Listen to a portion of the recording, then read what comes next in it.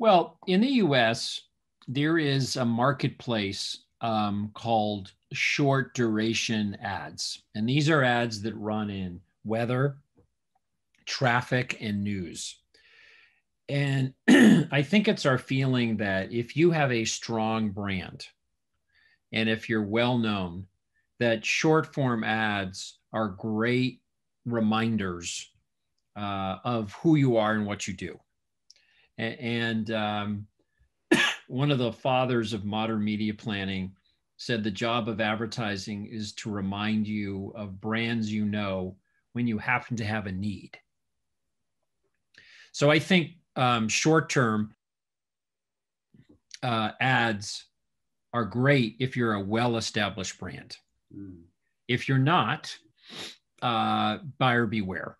That's a really good point, because, sorry to cut in, just the examples which are in my mind tend to be what I would call digitally native e-commerce scale-ups that have probably got a great background in performance marketing online and have grown that way. And they're bringing some of that way of operating and thinking to radio. And that really connects with the point that you're making, because these guys are not well known, but they're using short form strategies creatively. And I'm not sure it's working for them yet. I would agree. And listen, if you are a direct to consumer marketer, you are painfully aware that the average time spent on a Facebook ad is about half a second. So it's almost like, excuse me, flipping through a magazine and you quickly see a visual ad. There's no sound. It's very quick. And so that's all you get in Facebook. You get very low concentration, low attention, and low time spent per ad. And so you start to think short is okay. Short is my friend. And that's true in the world of social media, where you're basically in the billboard business. Quick, half second, that's great. But in audio, people actually listen to the ads. And, and studies have shown that the ad avoidance to audio is one of the lowest of all measured media. Like, people actually listen to these ads. So you have 30 seconds. You can build your brand. You can tell an emotional story. You know, the number one question I get about creative has to do with length. And what I tell people, it's the least important attribute to predicting success.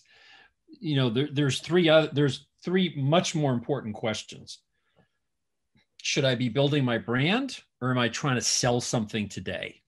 Mm-hmm. And obviously we know through the work of Les Binet and Peter Field that you're much better served building your brand if you want long-term, you know, profit and revenue growth.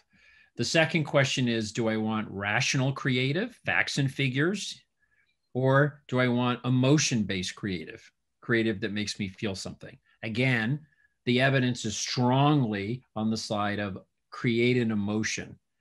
You know, Maya Angelou said, people will forget what you said, but they'll remember how you made them feel.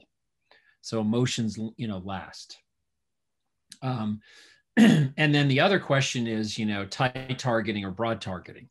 And as, you know, Les Binet and Sarah Carter say, you know, tight targeting means low sales and profits. You know, so go for reach. So those are, to me, the major levers. You know, the ad length is a minor thing. I mean, I would not recommend short ads for unknown brands, for sure. Don't get intoxicated by the cheap prices. But you need to be explaining like why you're good, who you are, why someone should care. And that takes more time than 10 seconds.